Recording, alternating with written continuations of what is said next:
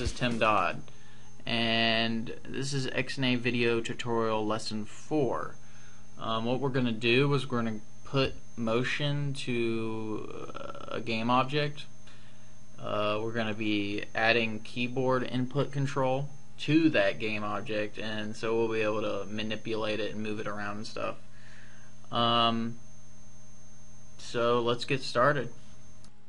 Alright, we're going to go to Visual Studios. Okay. Now you can either make a new project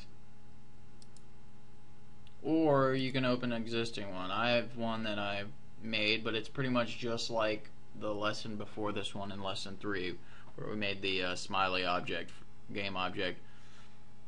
I'm going to open this up.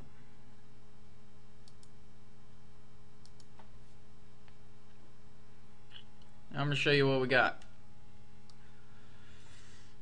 Basically, you can look, I got a square object right here. Let's look inside there.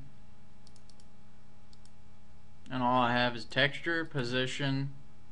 In the constructor, I have the content manager. I'm passing it to load the texture. And then I have two methods that are public. Update, which we're not using in this lesson, but we'll use in the future for sure. And then the draw. And I'm passing reference to the sprite batch.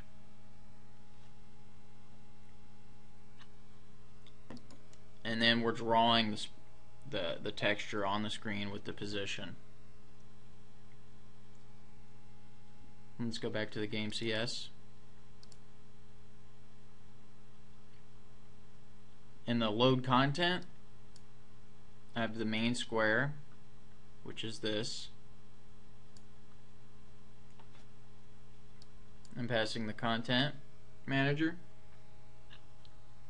and a new vector 2, which is the position on the screen.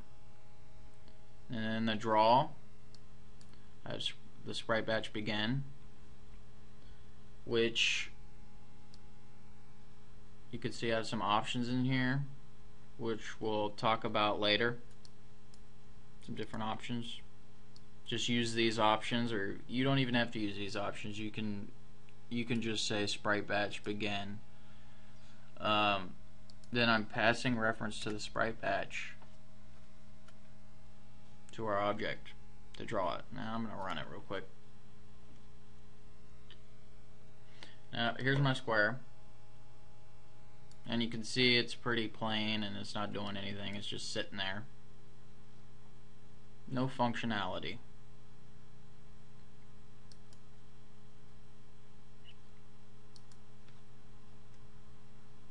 You can see in here in the content that I'm using a PNG. I like using PNG format just because it's got transparency. As you'll notice when I run it again, around the corners right here, you can see through it. It's, it's a rounded corner and you can see through it. So it's a pretty good format to use. Now let's add some movement in here. Okay, I'm gonna go to the update. Now instead of adding the actual, now if this was like your main character or something like that, you'd probably want to write it inside the square. But in this case, just as an example, so we can have multiple squares and they all aren't affected by the keyboard, we're just going to put the keyboard control for this main square right here inside the update right here.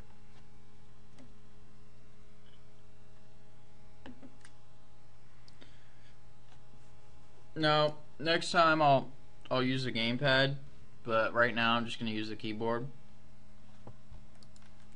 So let's go here.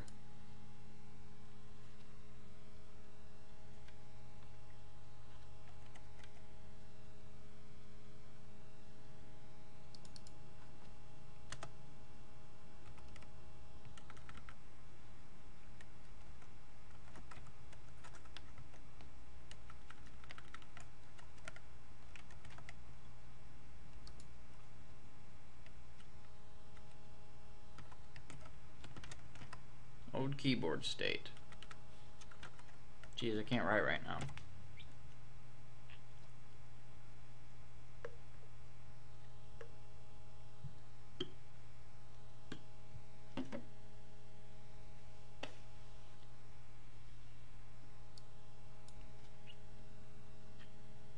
Actually,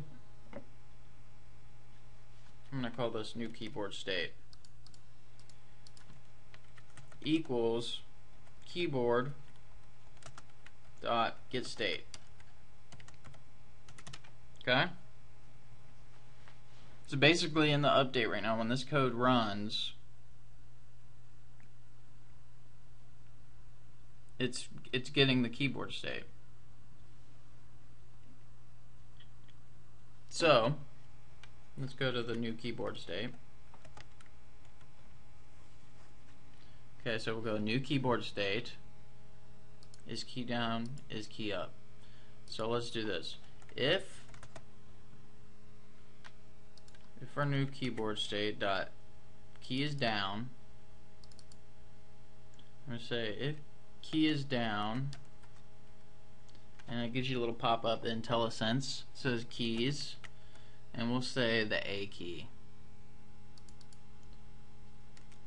We'll say if the A key is down,